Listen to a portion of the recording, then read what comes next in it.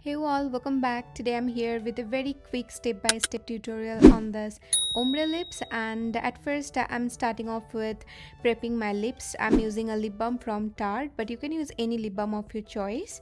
And next I'll outline my lips with a dark shade, and for that I'm using this Kiko Milano lip liner in the shade 517, which is a very dark burgundy or wine color.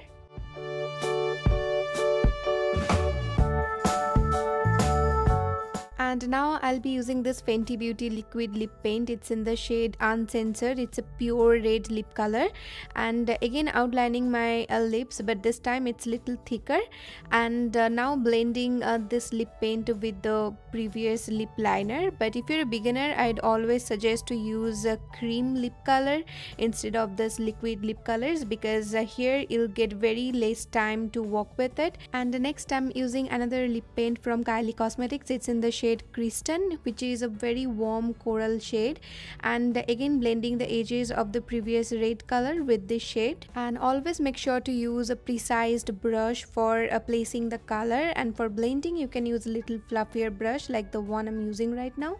And for further brightening, I mixed these two shades from the ABH palette and put that right in the middle. And for blending I used a clean brush, but this time make sure you don't drag this brightest shade towards the outer line, that way your gradient will be all messed. And to complete this look I used this coppery clear gloss, but if you want you can skip this step, but I think glossy lips always looks more plumpy and bigger, which actually helps to enhance this ombre effect. So this was it for today's video. I'll be back with the next one. Till then, bye bye, take care.